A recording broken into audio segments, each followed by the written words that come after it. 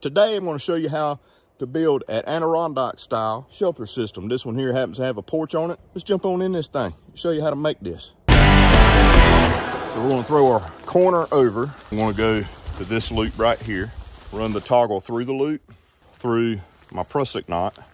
I'm going to do the same thing to the same loop on the other side to create a triangle over the ridgeline. Now let's peg out the rest of it.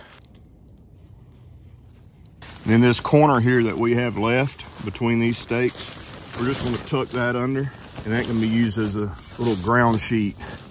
So now back here on the front, we're going to pull that down and stake it out as well, and do the same on the other side.